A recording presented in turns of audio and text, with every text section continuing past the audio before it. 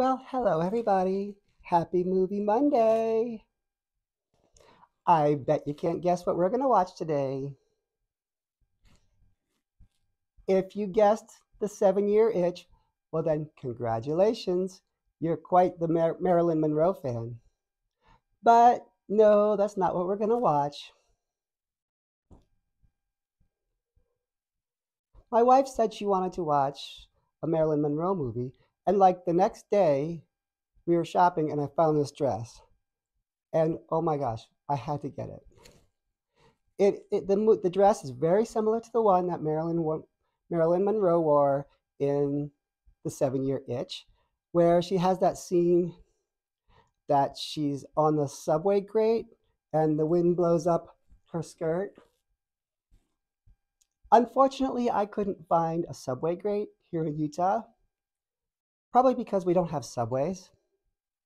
Maybe I can get my wife to crank up the leaf blower and blow it up just for the video.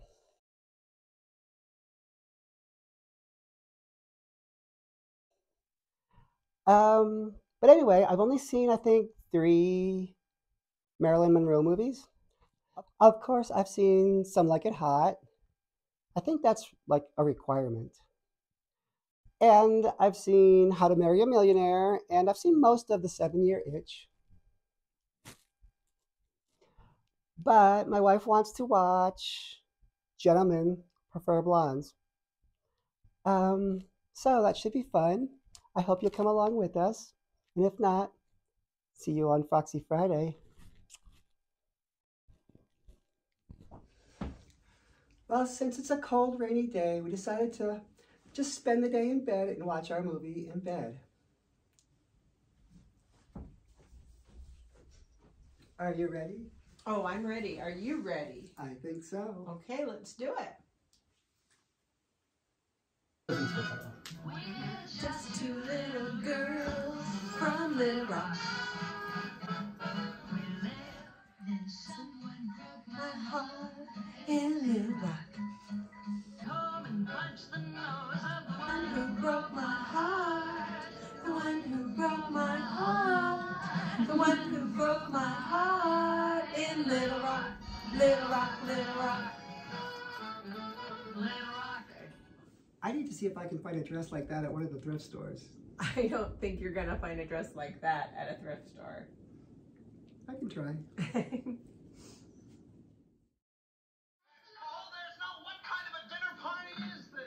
Here, put this on. Francois will help you. Fair, you know. So, isn't it interesting how often in movies a man winds up wearing women's clothing? It's kind of interesting. Almost like it's a universal thought in everybody's mind that this is something interesting. Very interesting. We're getting down to brass tacks. You admit that all you're after is money. No, I don't. Don't you know that a man being rich is like a girl being pretty? You might not marry a girl just because she's pretty, but my goodness, doesn't it help? And if you had a daughter, wouldn't you rather she didn't marry a poor man? But I was... You'd want her to have the most wonderful things in the world and to be very happy. Oh, why is it wrong for me to want those things? Well, I concede that... Say, they told me you were stupid. You don't sound stupid to me. I can be smart when it's important, but most men don't like it. Except Gus. He's always been interested in my brains. The French have done to die for love. They like in duels. But I prefer a man who lives and gives expensive jewels. A kiss on the hand may be continental, but diamonds are a girl's best friend. Diamonds. I don't mean rhinestones. Diamonds are a girl's best friend. Woo! Another successful movie Monday. It was really fun getting to dress up like Marilyn. I've never done that before. Um, but of course, the best part was seeing my wife and how much she enjoyed the movie and singing along and laughing at the jokes and such. The jokes were actually some of my least favorite parts because I think most of the humor was kind of cliche. At least it's cliche by today's standards. And the acting's only so so.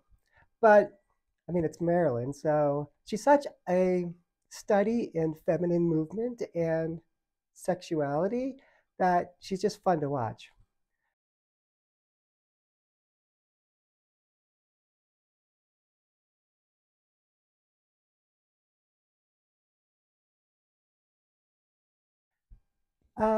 I've never really been a big fan of ditzy blondes, although my probably my first celebrity crush was Cheryl Ladd from Charlie's Angels, and I don't remember if she was ditzy or not, but she was definitely blonde. Oh, and the movie did have kind of a good moral, as they usually do.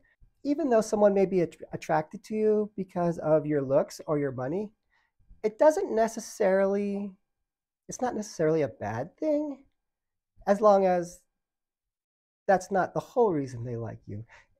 People are always attracted to things like that, but then when you dig beneath it, if you're attracted to what's beneath it, well, then that's what really matters. Well, thanks for coming along for the ride, and I guess I'll see you on Friday.